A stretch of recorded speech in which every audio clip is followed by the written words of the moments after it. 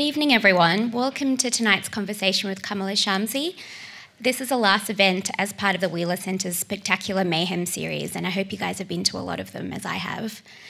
Before we start, I would like to acknowledge that we are meeting today on the traditional lands of the Kulin Nation, and I pay my respects to the elders past, present, and emerging, and pay my respects to the elders of any other communities who may be with us today. I'd like to acknowledge that sovereignty was never ceded, and that the stolen land on which we meet on today always was and always will be Aboriginal land. A bit about me. I'm Sonia Naya, and I'll be hosting today's conversation with Kamila. I'm a Melbourne-based writer and critic, and my social commentary and literary criticism has been published by the Wheeler Centre themselves, SBS Life, Kill Your Darlings and The Lifted Brow, among many others. But on to our guest of honour tonight. Kamila Shamsie is the author of 7 novels, which have been translated into over 20 languages. Home Fire, which is a book that we're discussing today, won the Women's Prize for Fiction, was longlisted for the Man Booker Prize, and was longlisted for the Australian Book Industry Award for International Book of the Year. Burnt Shadows was shortlisted for the Orange Prize for Fiction, and A God in Every Stone was shortlisted for the Bailey's Women's Prize for Fiction. I feel like you've been shortlisted in 3 iterations of the same prize. 3 of her other novels, In the City by the Sea, Cartography and Broken Verses, have received awards from the Pakistan Academy of Letters. A Fellow of the Royal Society of Literature and one of Granta's best of young British novelists, Kamila grew up in Karachi and now lives in London. Please join me in making her feel welcome.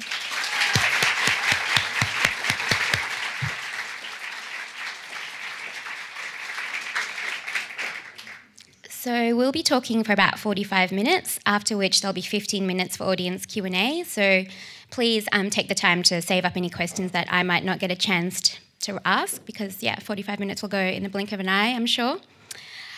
But also, after the event, Heel of Content are our booksellers for tonight, and they'll be selling Kamila's whole back catalogue, so all 7 books will be available if you'd like to buy them after.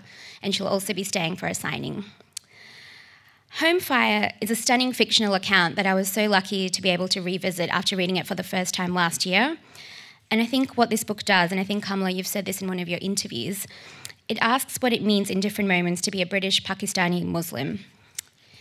It distills contemporary political issues like the notion of British identity and Britain's treatment of its immigrant populations into a deeply personal setting, one where the decisions of those in power have the ability to destroy lives and create discord. It is set predominantly in Britain, but I think in today's day and age we face many of these same tensions in Australia as well. Home Fire is a contemporary retelling of the Greek tragedy Antigone, and like Antigone, it explores divided loyalties towards the state, one's faith, and one's family. It is narrated from the shifting viewpoints of 5 different characters: siblings Isma, Anika, and Pervez, British Home Secretary Karamat, and his son Eamon. But I think nothing would give us a better sense of the book than you reading from it, Kamila. So I'd love you to read a section from Home Fire. Thank you, Sonia. Thank you to all of you for coming tonight, and to Helen for this invitation to the Wheeler Centre. I'm going to read from the beginning, which has the advantage of not requiring me to explain too much before I get going. And the only thing I will explain, because it may not be instantly clear, is that this is set in an airport in London. Isma was going to miss her flight. The ticket wouldn't be refunded because the airline took no responsibility for passengers who arrived at the airport 3 hours ahead of the departure time and were escorted to an interrogation room. She had expected the interrogation, but not the hours of waiting that would precede it, nor that it would feel so humiliating to have the contents of her suitcase inspected. She'd made sure not to pack anything that would invite comments or questions. No Quran, no family pictures, no books on her areas of academic interest. But even so, the officer took hold of every item of Isma's clothing and ran it between her thumb and fingers, not so much searching for hidden pockets as judging the quality of the material. Finally, she reached for the designer-labeled down jacket that Isma had folded over a chair back when she entered, and held it up, one hand pinching each shoulder.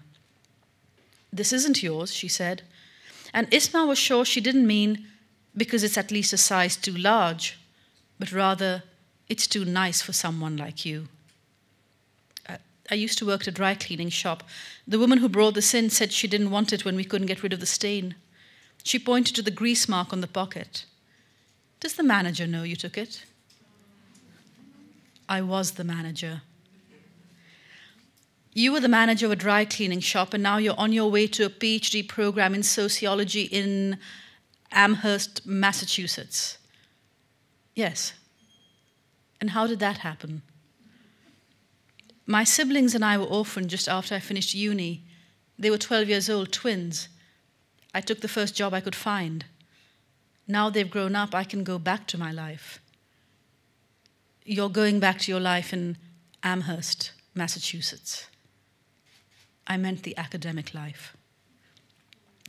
The woman dropped the jacket into the jumble of clothes and shoes and told Isma to wait. That had been a while ago. The plane would be boarding now. Isma looked over at the suitcase. She'd repacked when the woman left the room and spent the time since worrying if doing that without permission constituted an offense. Should she empty the clothes out into a haphazard pile, or would that make things even worse? She stood up, unzipped the suitcase and flipped it open so its contents were visible. A man entered the office carrying Isma's passport, laptop and phone. She allowed herself to hope, but he sat down, gestured for her to do the same, and placed a voice recorder between them. Do you consider yourself British? The man said. I am British. Yes, but do you consider yourself British? I've lived here all my life. She meant there was no other country of which she could feel herself a part, but the words came out sounding evasive. The interrogation continued for nearly 2 hours. He wanted to know her thoughts on Shias, homosexuals, the Queen, democracy, the Great British Bake Off, the invasion of Iraq, Israel, suicide bombers, dating websites. After that early slip regarding her Britishness, she settled into the manner that she'd practiced, with Anika playing the role of the interrogating officer and Isma responding to her sister as though she was a customer of dubious political opinions, whose business she didn't want to lose by voicing strenuously opposing views, but to whom she didn't see the need to lie either. There were long intervals of silence between each answer and the next question as the man clicked keys on her laptop, examining her browser history. He knew that she was interested in the marital status of an actor from a popular TV series, knew that wearing a hijab didn't stop her from buying expensive products to tame her frizzy hair, knew that she had searched for how to make small talk with Americans. You know, you don't have to be so compliant about everything, Anika had said during the role-playing. Her sister, not quite 19, with her law student brain, who knew everything about her rights and nothing about the fragility of her place in the world. For instance, if they ask you about the Queen, just say, as an Asian, I have to admire her color palette. Instead, Isma had responded, I greatly admire Her Majesty's commitment to the role. But there had been comfort in hearing her sister's alternative answers in her head, her ha of triumph, when the official asked a question she'd anticipated and that Isma had dismissed, such as the Great British Bake Off one. Well, if they didn't let her board this plane, or anyone after this, she would go home to Anika, which is what at least half Isma's heart knew it should do. How much of Anika's heart wanted that was a hard question to answer. She'd been so adamant that Isma not change her plans for America, and whether this was selflessness or a wish to be left alone was something even Anika herself didn't seem to know. A tiny flicker in Isma's brain signaled a thought about their brother, Pervez, that was trying to surface before it was submerged by the strength of her refusal ever to think about him again. Thank you.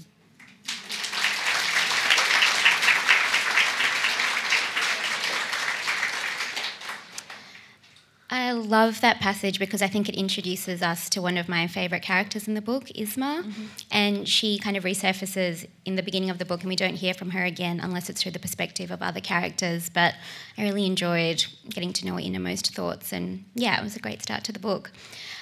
I wanted to start this conversation differently, but hearing you do that reading, it kind of made me realise how much humour and levity there is in this book despite the weighty themes that are explored. And I've seen a lot of people call for this book to be taught in schools and read by politicians, which I wholeheartedly agree with. But I think that kind of discounts how enjoyable an experience this is a book to read. And I was wondering, how intentional was it on your part to make the book lighter in some parts as you wrote about these very heavy and weighty political issues? I don't know if I'd say it was intentional so much as it's my understanding of how the world works, is that humor doesn't go away when awful things are going on. And that, in fact, bureaucracy is ridiculous very often. And the more awful it's being, the more tyrannical or more unjust it's being, the more ridiculous it is. And that actually when you treat these things as though they are very, very serious, you're not doing your job as a writer, because that's not how it is, but you're giving them a kind of authority, I suppose. I think there's a great value in being able to point out the ridiculousness of the ridiculous, particularly when it's about the abuse of power. But also, I mean, there are some characters in the novel. There's a character, Eamon, we meet later on, and he's just somewhat, part of his nature is he likes making people laugh. That's who he is. So when he's there, you're going to have more jokes of a certain kind. There is a point in the novel, I think, when the jokes dry up a little, when it became hard to avoid the nature of the beast. But no, I mean, my experience of the world is that very often in awful times, funny things are going on. And in that passage as well, it delves so much into the arbitrariness of national borders, and I guess how people of colour's passage is always contingent rather than assured. I was thinking this dynamic affects you as well, because while you were writing this book, you were in the process of becoming a British citizen. Could you talk to us about when an interest in this sort of inequality first became apparent to you and when you became preoccupied with it? Oh, I was already a British citizen. I would not have dared write this book if I wasn't one. And that's something it's true, I was very deeply aware of it. Someone said, could you have, very early after the book was published, someone said, would you have written this if you weren't a citizen? I said, absolutely not. That there was a sense, once I became a citizen, of, okay, it's not like someone sitting in the UK border office is going to look at, not that I'm assuming that people at the UK BA sit around reading my novels. Although, in fact, I actually had a very happy story, because I think it's important also to say that these things are not as one-dimensional, where very early on in the process of living in Britain, there was some problem with my visa as a result of a mistake they'd made at the Pakistan High Commission. And I got a really nice immigration official who called up to kind of ask me what the problem was, and then emailed afterwards to say, don't worry, it's clearly not your problem. And I thought, it doesn't take that much, and that it meant a great deal to me, because I became instantly anxious, and he recognized it. And it just took him the time it takes to write one sentence to say, this clearly wasn't your fault, and I've written down that it's fine and they should renew your visa. And when you realize how easy it is for someone to do that, it makes it more egregious that more often it goes the other way. But because one of the things that happened was, when I became a citizen, it was such a relief. My friend Marion is sitting in the audience, and she's from South Africa originally, and when we used to talk a lot about this business of how fraught it was to be constantly reapplying for visas and never feel certain you would get the next one. And when I got my permanent residence, she sent me a postcard I still have with a picture of a mountain, and it said, Everest is climbed, which still sits on my fridge. And that feeling of security when you finally get that passport and you think, now no matter what rules they change, I can stay. But with me, I became a citizen in October 2013. And the next year, it was August or September 2014, and there were the first cases of young British citizens, or not always young, going to join ISIS. And Theresa May, who was then the Home Secretary, which meant she was in charge of things like citizenship and migration, said, if they're dual citizens, we will strip them of their British citizenship. And I'm a dual citizen of Pakistan and Britain, and I thought, oh, not so safe, that my citizenship, because I'm a dual citizen, remains contingent. And so that really was the beginning of the novel, was this interest in this fact of contingent citizenship and how some people are unequivocally and irrevocably British no matter what they do. And others, it's more complicated. I also really like this sentiment that Anika, a character in the book, expresses with this phrase called Googling while Muslim, or she shortens it to GWM, sort of to illustrate how it feels to be surveilled, I guess, by the state. And you talk a bit about this while writing this book, that you were also wary of Googling while Muslim, to borrow Anika's phrase. Yeah. Could you tell us more about this? So when I started writing the book, because one of the things that happens in the novel, I mean, you know, it's a bit of a spoiler, but we can't talk about the book without talking about it, and there's still plenty else for you to know in the novel, is Pervez, the brother who she is trying not to think about in the beginning, he goes and joins ISIS. And when I knew I was going to write this, I did have this moment of thinking, well, I need to find out more about how these people were recruited. And I thought, what am I going to do? Go online and literally write ISIS recruitment? You know? And I was so aware that I've just become a British citizen. I'm from Pakistan. I'm from a Muslim background. Am I doing this? And it was somewhat terrifying to me to discover that there was a part of my brain that was seriously worried. You know, there were two bits of my brain, and one half of my brain was saying, don't be ridiculous, you're a writer, and if this is what you want to go and look at, this is what you'll go and look at. And anyone who starts to wonder can look at, can look you up on Wikipedia and see you're a writer. And you appear on the BBC, Radio 4, so you must be okay. But there was another half of my brain that was actually seriously worried. And that was sort of compiling, was sort of working out, well, what will I say if they knock on my door? And I got very lucky because there's a friend of mine, the wonderful writer Gillian Slover, who was commissioned by the National Theatre in London to write a play on this very subject. At a point when I was already thinking about the novel, but I hadn't started writing it. And it was about young Britons going to join ISIS. And so she went around doing interviews with all kinds of people. And we had a really interesting conversation where I said, is it everyone in Britain living under the surveillance state who has these worries? Did it occur to you to be worried? Because you're Googling all this stuff, you're meeting all these people. And she said no. But there's a young British Muslim man she knows who she tried to get to work as a researcher for her. And he said, there is no way I can go and research this stuff. So she said, no, it is very much about, what kind of Briton you are. So I was very aware. And it was worrying to me how much I was aware of it. But then, of course, it became a thing that I could work into the novel. So Googling while Muslim was born. Yeah. Do you know if that term has caught on with? It's been very nice. I've had quite a few British Muslims come up to me and say, did that phrase already exist? And I said, no. And they said, it's amazing it didn't already exist, but it does now. So, yeah.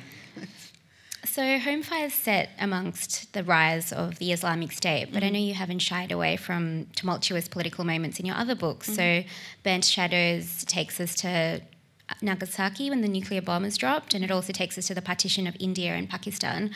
I was wondering what draws you to exploring these particular moments in your fiction? Probably growing up in Pakistan. I mean, the idea that the political is somehow separate from people's personal lives is not an idea that I ever had. But also, I'm interested in history. I mean, not every Pakistani is going to write about things like this. History and politics are things that I'm interested in, but also that the world is a very peculiar place, and seems to be getting ever more peculiar. And for me, writing a novel is the best way I know of trying to understand something. So when there's something that is going on that I can't quite figure out, or it's sort of I want to know more about this, I want to understand it better, I go and write a novel. And I suppose it just tells you the kinds of things that I'm trying to figure out more than anything else. Yeah, sure. So to change tact slightly, this book is a contemporary retelling of Antigone, and I know the idea came to you because a British playwright suggested you write a play, but you wrote a novel instead because you're a novelist. And I was wondering how, I find it really interesting that you've used this very fundamental text in the Western canon to centre this immigrant story. Mm-hmm. And I was wondering what liberties using Antigone as sort of a mould allowed you in telling this story. Well, first of all, a lot of people say this thing about the Western canon, to which my point is, the Greeks were in India for 200 years. The Indo-Greek kingdoms were there longer than the British Empire. And you have scenes from Antigone on Gandhara art in ancient India going back to the 1st century BC, I think, or AD. So actually, I don't think of it as part of the Western canon. And so I didn't really think of it in those terms at all. I just thought when it was, as you mentioned, a man called Jatinder Verma who runs a theatre in London called Tara Arts called me and said, I like your novels, I like how you do dialogue. Write me a play. I said, I don't know how to write a play. He said, well, then rewrite one. He said at this point, this was 2014, he said, Greek tragedy is having a real revival on the London stage, and something like Antigone in a contemporary context could be quite interesting.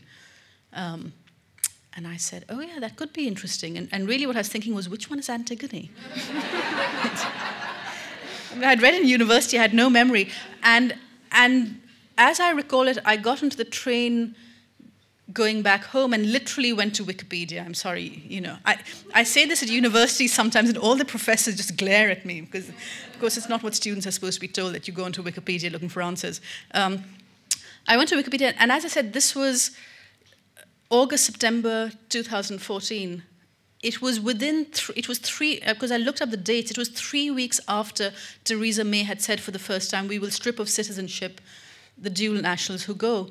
And when I first looked at Antigone, and I thought, I can't do this as a contemporary play, because central to Antigone, for those of you who like me are thinking, which one is Antigone?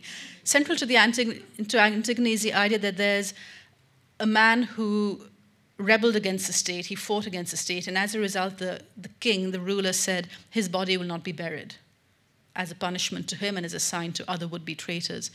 And I thought, well, you can't, in a contemporary London, say this body will not be buried, for hygiene laws, if for no other reason. And then I thought, what are you saying when you say this body cannot be buried here?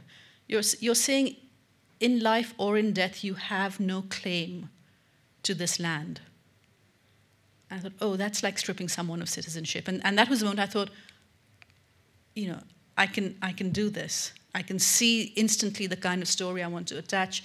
But in terms of the liberties it gave me, it was really interesting, Sonia, because when I started, I thought, well, I'll use Antigone to some point as it's useful, but I'll probably not use most of it because this has to work as a novel. And so anything in Antigone that doesn't work, I'll just get rid of. And then I found that play is just almost everything in it in one way or the other did work. But I think the greatest thing it gave me is because it's a very slim play. And there was something in the spareness of it that I think went into the language and the writing, because this is the most sort of spare prose I've ever written, in a sense. So it's not about I didn't think in terms of what freedom and liberties, but there were certain ways in which it worked its way into the manner in which I told the story. Yeah. There's an air of inevitability with Home Fire, I feel, in the way that Pavez encapsulates beautifully in this quote. He didn't know how to break out of these currents of history, how to shake free of the demons he had attached to his own heels. And I was wondering how much of that was influenced by the Greek tragedy that you were remodelling the story after, and how much of it was due to your own feelings about, I guess, the seemingly immutable nature of national borders and the inheritance of loss that these characters have dealt with in the book. I don't believe in fate and destiny. And I think it is important that one thing is he talked about is the demons he's attached to his own heels. But what I am very interested in is this idea of consequences. And at what point, whether it's in our personal lives or whether it's in the history of nations, you get to a point where it's too late to avoid the consequences of earlier actions. And it's a question, I think we are now living in many parts of the world with all kinds of consequences. How did we come to this moment? The way to understand whichever country you're in, how did we come to this moment, is to look at the moments before, and the things we allowed, and the things we swept under the rug, the things we didn't stand up against enough.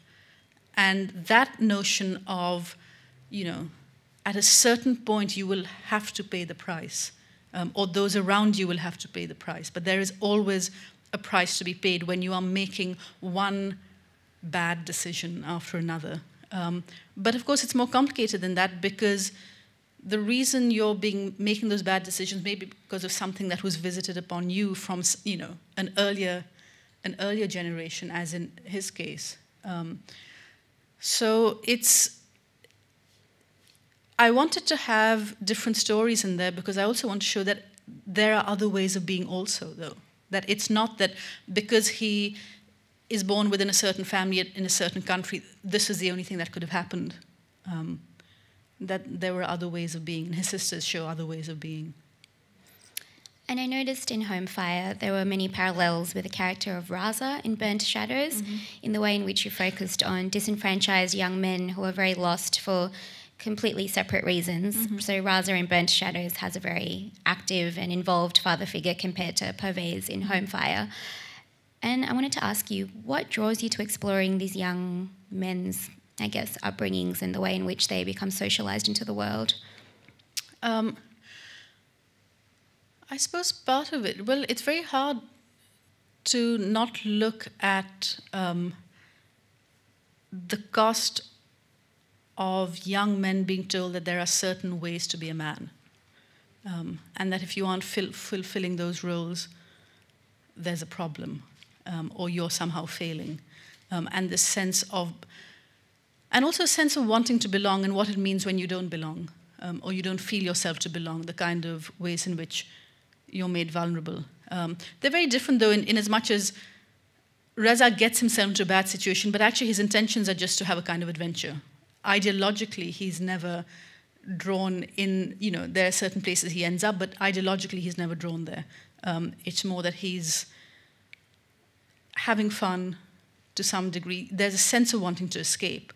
But he doesn't make the kinds of absolute wrong decision that Pervez does. And so there is, I think, sort of significant differences. But yeah, there is this story of what it means to be a young man. And when I was, when Home Fire came out, I was talking to a friend of mine who was also interviewing me about the book. And we were talking about this idea of being, the different ways of being a boy and a girl. Now that you have Kindle, you can see with your books that people will annotate lines, will underline bits in your book. And there's one line in Home Fire that is underlined more than any other by a huge margin. And it's a line which I think is Anika's, no, it's Isma's early on, where she says, for girls, becoming women was an inevitability. For boys, becoming men was an ambition. I have that in my notes, yeah. It's a really good line. I thought it was Eamon that said it to her, was it? No, she says it to him. Or she thinks it. And when I was talking to this friend of mine, and I said, there's something, this phrase, be a man. I said, there's no equivalent in a girl's life. It's not be a woman, doesn't. And he said, it's so funny. He said, as you said that phrase, be a man, he said, I felt the weight of it on my shoulder. I mean, and I realized I have lived with this phrase, and that if you are a man, it has this deep resonance for you. And he said, it never occurred to me that for girls, it just, it's not the same thing at all. And I suppose that's something I'm interested in. As a writer, you're always interested in not just the experience of yourself, but the experience of not yourself, or the experience of what it is to be someone who inhabits the world in a very different way. So while researching the character of Pervez, you would have had to read a lot about the process of radicalisation and what attracted him to the Islamic State. I think I've read you say before that you found quite surprising things when you were researching this. Could you tell us more about that? When I started the book, I at first thought that I wasn't going to have the character Pervez in there, that in fact you would have everyone's responses, but that he wouldn't. And partly it was that I had no interest in replicating the story told too often where there's a young Muslim man, he becomes angry, he goes and joins a terrorist organization, as though there is a direct line between, you know, anger and terrorism if you're Muslim. And I just thought that, you know, what do I do with this? Because clearly I have to do something with it. And I started to look at research out there, because again, because the Googling while Muslim issue, I wasn't going to go online and look directly at ISIS propaganda. But I was looking, the thing that was particularly helpful and was sort of the light bulb moment, there's a man called Charlie Winter who's done a lot of research in the area.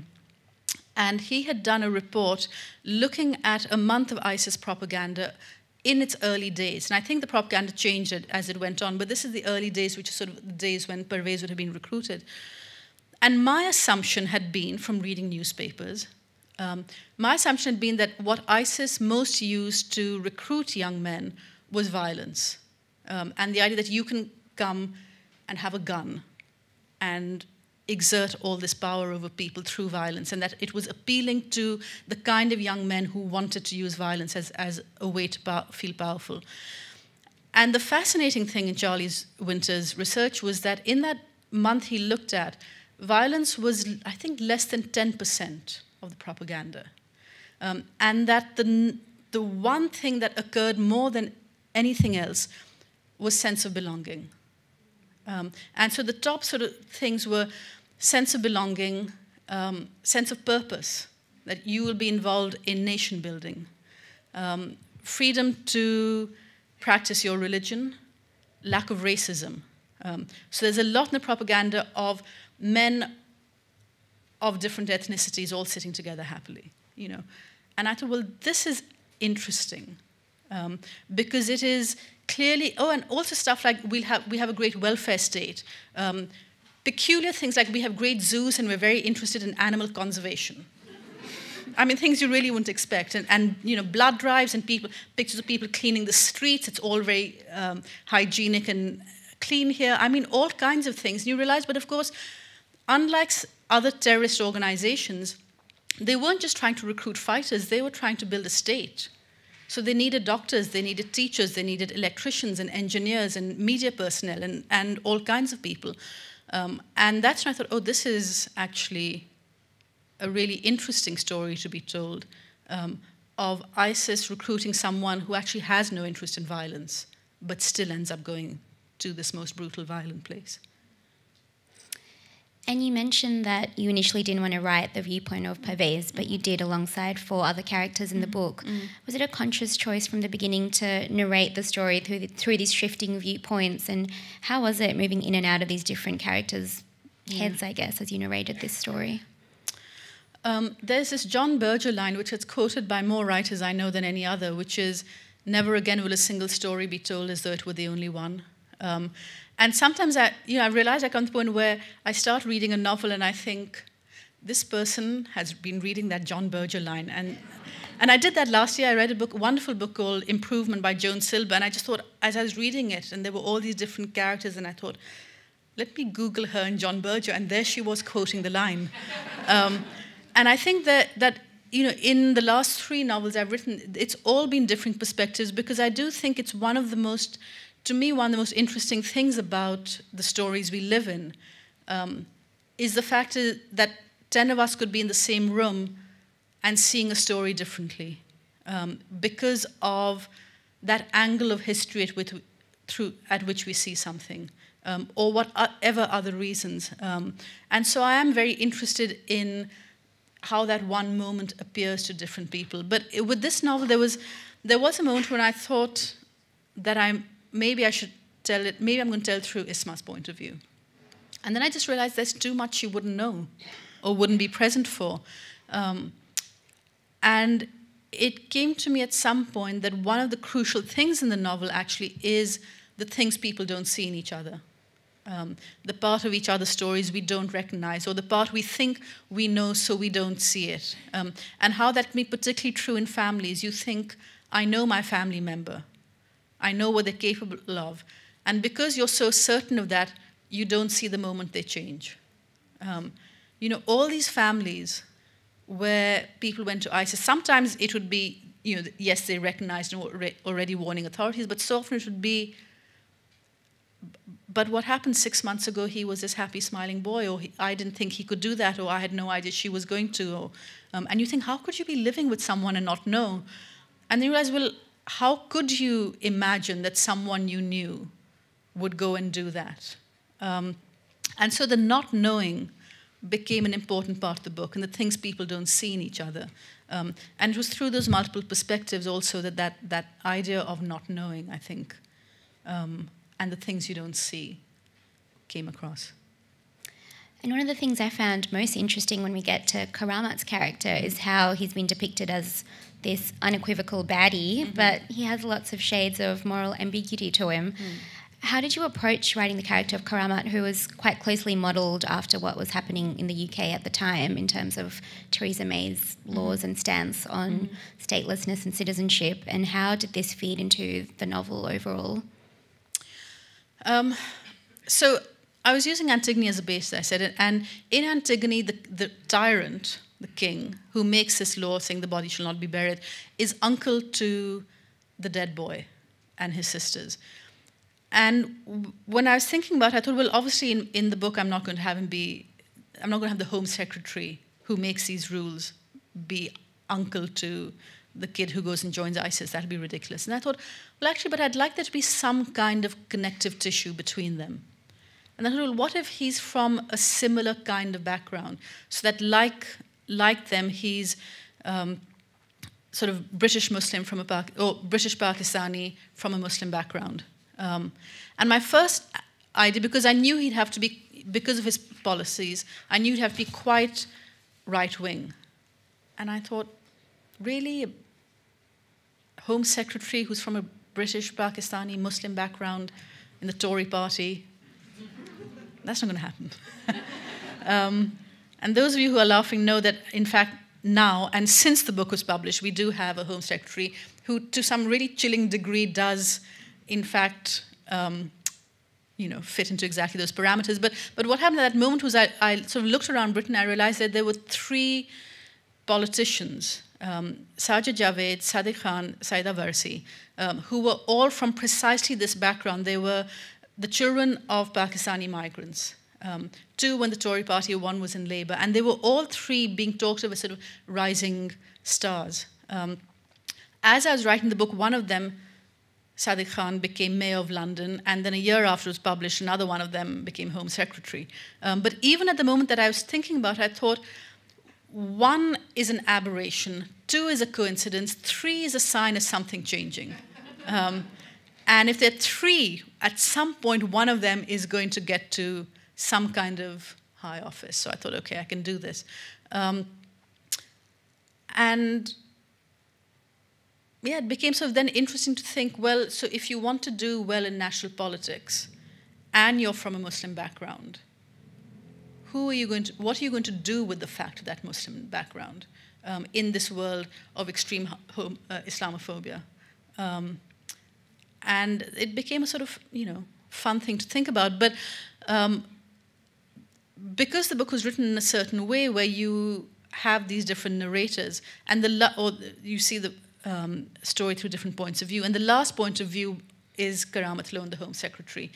And up until that point, everything you've been hearing about him from other characters is not sympathetic. And Isma, really just is very clear that he's a complete sellout, that he has no moral fiber, he's only doing things for political calculation. And I got worried at a point because some years ago I had been at an event and Toni Morrison was speaking, and someone said to the great Toni Morrison, do you regret anything in any of your novels? And she said, there's one of my novels in which there's a character who I dislike. And it's really clear when you read that novel that I dislike that character. Well, I'm the writer. I have no business disliking one of my characters. And I understood what she meant. It's absolutely not that she was saying you need to write likable characters because Toni Morrison is no one's fool.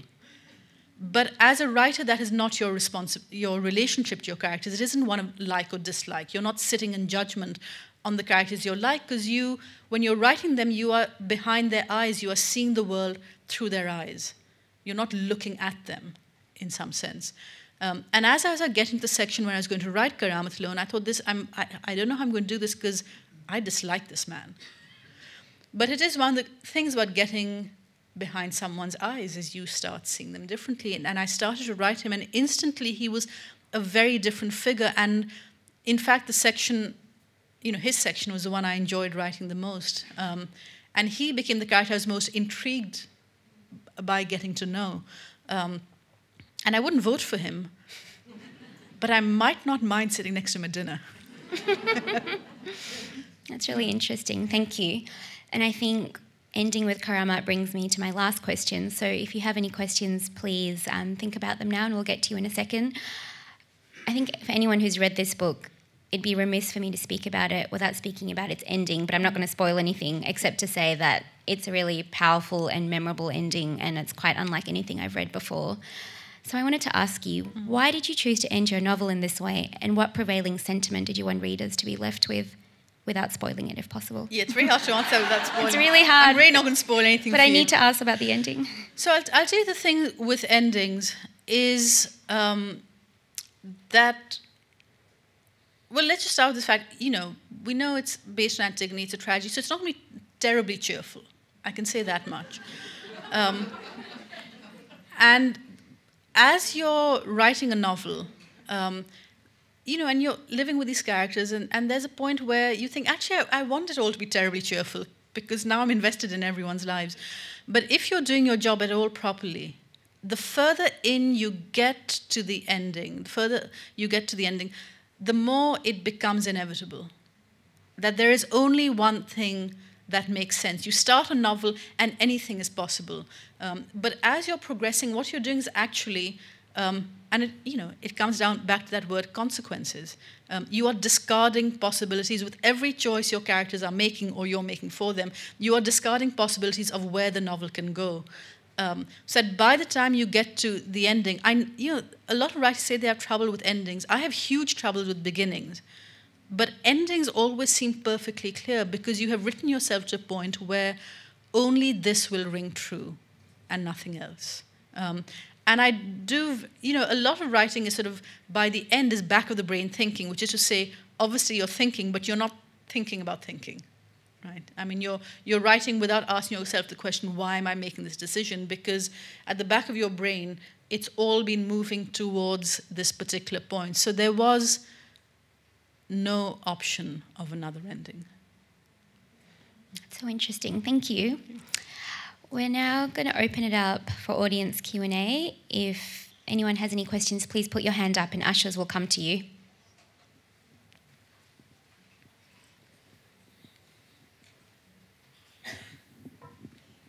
Hi there. My name's Gemma. I was born in the UK and came out here in 1987, and I consider myself a fairly reasonable person. But I remember when Trump was first elected, my brother, who is also British and 2.5 years younger than me, he has a family, and they were going over to America for a holiday. And I kind of went into a hysterical mode where I texted him and asked him to make sure that everything was up to date with his passports and visas and re-entry visas into Australia, because we're permanent residents of Australia. Do you think that people of colour have more awareness of the causality of political events like that and the lead up to them? Because it seems to some people that they all of a sudden happen, whereas to me, it felt, just by reading, taking an interest in the news, it felt like things were moving in that direction. Do you feel like it's like that in Britain? I think it comes back to that question of what angle of history are you viewing the world from? There are, when Home Fire came out, I had quite a few British Muslims come to me and say, thank you, because so much in that novel reflects Britain as we know it, and we don't see it in fiction very often. And I also had a lot of people who are not Muslim come up to me and say, thank you, because we had no idea that goes on in the country we lived in. I mean, you know what is going on within your particular grouping. It becomes a matter of personal interest for you to know. And so one of the things, when Trump was elected and I was going to America for the first time, and I had all these people saying, oh my God, aren't you worried? And I said, can I tell you, it was much more frightening during George Bush's time if you were Muslim. Actually, when Trump said, I'm going to start a Muslim registry, and everyone, sort of started falling on the floor in fainting fits, George Bush had one. He just didn't call it that. He called it NSEER, N-S-E-E-R.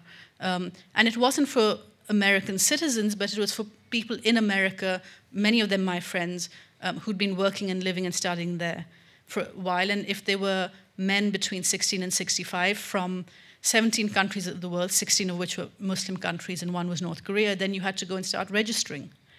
And when that happened, people didn't notice. When Trump started doing stuff and calling it by its actual name, people noticed. So, there are all these moments in history where you think, well, you weren't paying attention back then, and actually it was worse then. But I also know that I'm aware of it because I was in secondary examination rooms in America for a number of years every time I entered. So, of course, I'd be aware of it. So, yeah, I mean, the things that are happening to your grouping, and I think this is one of the things in a world where there is so much information coming at us at all times, and it's not just about fake news, it's just there's so much noise that it's hard to pay attention to everything to which we should be paying attention. Climate change, of course, is the biggest example of this. I mean, for how many years has that been a thing that we've been aware of? And it's kind of there, this murmur in the background that we, at some abstract level, know we should be paying attention to. And yet somehow we've been failing completely to pay the kind of attention we should have been. Did you research the two sisters, or did you make them up? Because some of the stuff was horrendous. It's very hard to I mean, I made all of them up, but there were certain things you know from reading newspapers, certain things you know from conversations with other people, certain things you know from living in London. So if you want to ask me about something specific, I can tell you. But largely the two sisters, I think, were an amalgamation of imagination and having looked around the world and paying attention to particular things for a number of years. There were 2 or 3 hands up here, I think. Yeah. Well, it's not a special... Oh, sorry, there's a... Go. Yeah. Thanks. Hi, Kamila. I've loved your books since I read Salt and Saffron back when I was a student at Kinnaird. And I was wondering, I mean, I've read all your books, but I was wondering which one, do you have a particular favourite? Do you have a favourite child, basically? And also maybe which one was the most challenging to write and why? How do you feel about your books? Yeah, it's a good question. I think probably, although I don't think it's my best book, the one that has a particular place in my heart is probably Cartography, because I think there's a lot of my childhood in Karachi in there. So there's a particular kind of affection I have for it. A God in Every Stone was probably the most challenging, just because finding the structure for that took a lot of time, and I managed to give myself an enormous amount of research in many different things that I had to do. So trying to find a way to write the novel without the research weighing it down too much. But as a consequence, it's the one I'm also the most proud of. And again, I don't know that means it's the best novel of them all. I keep getting told that Home Fire is the best. I don't know. It's very hard to think of it. I sort of think of it not as what it's like as a book out in the world, but what I learned from it as a writer and, some kind of feeling of accomplishment I had after it. Yeah. Were there any other questions? Hello. I just want to, first of all, commend something you achieved in Home Fire, which is it stays with me, it stays with me, it stays with me. And a lot of novels don't. And I think it is because you did create each of those people. And so we are left with an unresolved, divided loyalty among them all.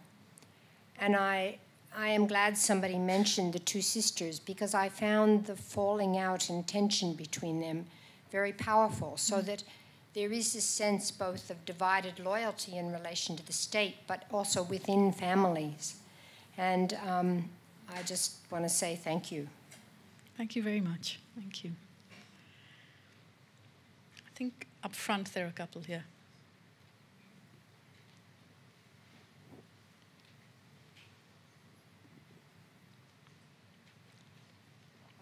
I had a related question about the arc that the younger sister travels from. We're going to try not to give away too much, right? And asking this question. I mean, I know the arc, so can you phrase the question in a way that? Well, really, I know. I mean, imagine my difficulties in talking about this book. And me coming up with questions. Yeah. Well, I suppose. Look, I'm terribly sorry. I don't remember her name. I read the book last year. Anika. Yeah. Anika's. Well, you know, obviously there is a development of each of the characters, and that last comment about divided loyalties. I mean, I think there's a shifting, and I thought the politician was not at all straightforward. I thought he was incredibly interesting, and that his terrible. I mean, he has a terrible dilemma, and we haven't mentioned Amon actually, and maybe I can just ask you to say something about him and his relationship with the other characters, without you can decide how much of a spoiler. Amon is the son of the Home Secretary, and very early on in the book he meets Isma, who we saw early on, and that's really what brings the two families together. So on one hand you have the Home Secretary and his son, and on the other hand you have Pervez, who goes to join ISIS, and his two sisters, and they're all British Muslim children of migrants, and are negotiating this space in very different ways. And Amon is the one who, his mother is Irish American, he's very privileged. There are all kinds of ways in which, you know, he's lived his life sort of outside having to deal with any of this, you know, because the uber privileged can be its own ethnicity in some way until you come to the moment when it's not. And for me, you know, part of the book is, or what's significant in that book is Amon sort of realizing that what it means to be the son of or the grandson of so-and-so and so-and-so in a certain kind of historical moment. And so, I mean, I didn't want the book to be about a conflicting loyalty, about are you loyal to the state or not, because actually that's a weirdly abstract kind of thing to grapple with in a novel. And a novel is always about characters and their relationships to each other. And that is where the novel has to work, at that level of the intimate and the human. And that's what I try to do in the book, is to have all these much larger questions get refracted through the very intimate and human relationships of people. You did it incredibly well. Well, thank you. Thank you for your book. I absolutely adored it. Thank you. And I'm wondering, you talked about how an Antigone became a structure for your book, but I'm thinking, like, very recently there's been Pat Barker's wonderful book and a couple of others written by women, and I'm just wondering, is it something about this ancient structure that's universal that leads women writers at the moment to want to reinterpret it, or do you think it's just a coincidence? Well, I think what we've had in the last few years is actually a lot of rewriting by men and women. So you had Conto Bean doing the Oresteia, you've had David Vann doing Medea. So it's been both men and women, but it's true that it's been probably, or at least the ones we know most about, are more written by women. And I think it's a mixture of things. One is that, yes, those stories, you know, they do have a weight and a gravity. And I think in the case of Greek tragedy in particular, I mean, someone said to me, or I'm often asked, why why are Greek tragedies being retold so much? And I said, well, maybe it's just that the Greeks were so good at looking horror in the eye and calling it by its name, and we're recognizing the need for that. But I think for any of us who are writers who grew up with all these old myths and stories, you'll often realize that the women in them are ripe for retelling. And certainly that's what Pat Barker has done with hers, what Madeline Miller has done with Circe, and a whole bunch of others. Antigone is interesting because she's one of the few characters who is a central character, who is a very strong woman character within that world of the Greek classics. But very often, if they're strong, they're kind of witches or something awful and have to be, dispatched and then turn really evil and vindictive. So I think it is about looking at these stories and saying these are the stories by which we keep telling and retelling, and it is time for us to look at how gender works in them in a somewhat different way. We have time for one more question.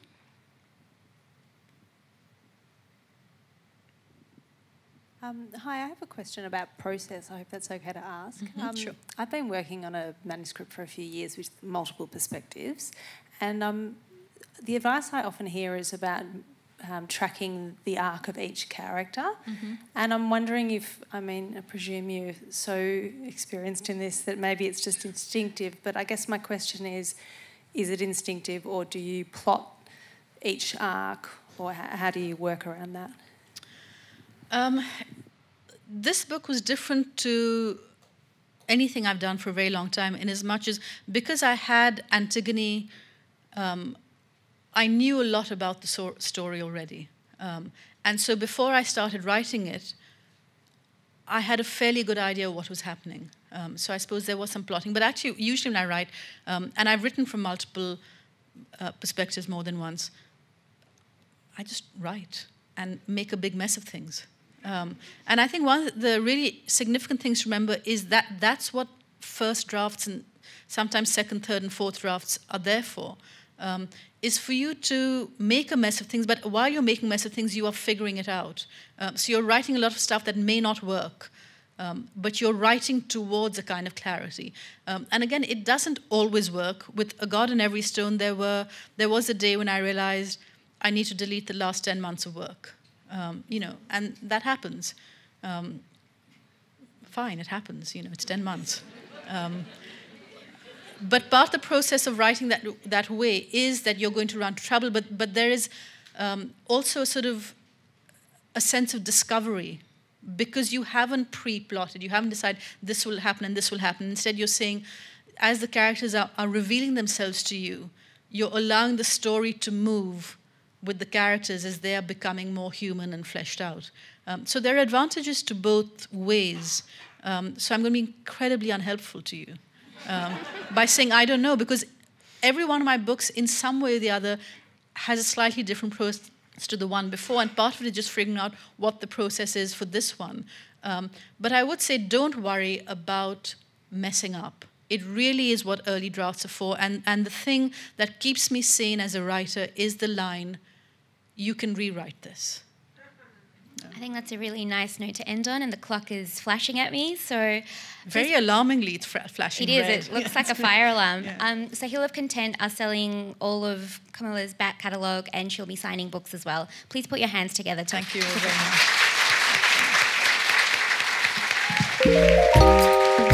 Visit wheelercentre.com for the best in books, writing and ideas from Melbourne, Australia and the world.